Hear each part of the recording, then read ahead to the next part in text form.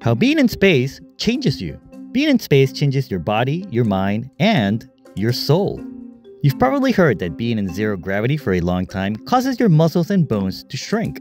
But did you know you also age differently? According to general relativity, time moves faster the further you are to heavy objects like the Earth. But time moves slower the faster you are moving relative to people on the ground.